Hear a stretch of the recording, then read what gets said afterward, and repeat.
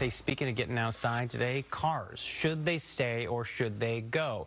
The long-standing debate over whether to pedestrianize Pike Place is back in the spotlight. Fox 13's Lauren Donovan looks at a new study that shows most of the market businesses are open to making it a foot zone.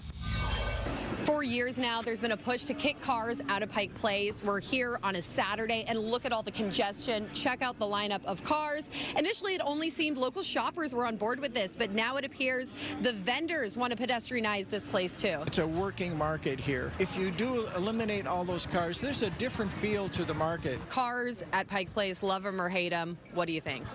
I don't like them. It's not really a place that you think that you need to look both ways. Back in 2021, roughly 80% of Seattle voters polled by the Northwest Progressive Institute supported limiting vehicle traffic to loading and unloading on shopping streets like this one next to Pike Place.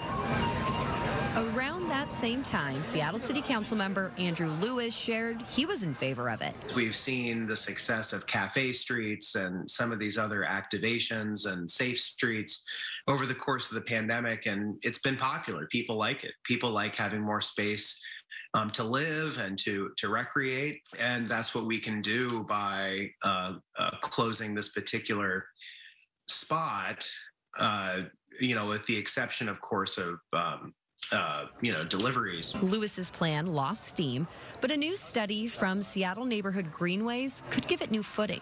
2 University of Washington students polled 61 market vendors.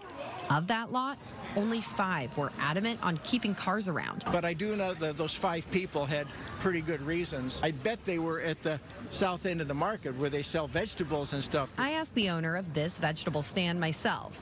They say, yeah, losing out on cars means losing out on business. I just think it would bring a lot more people if you just open up everything and let people walk. Like they do in Europe. I think get rid of them. I think like cobbled areas are really nice to walk around. This is obviously a big tourist spot. Where I go to university in the UK, it's very cobbled. We have a pedestrian zone. The executive director of Seattle Neighborhood Greenways tells me he was really surprised by the overwhelming support to do this from the vendors. He's hoping that the market can make some foot traffic friendly changes by the holiday season.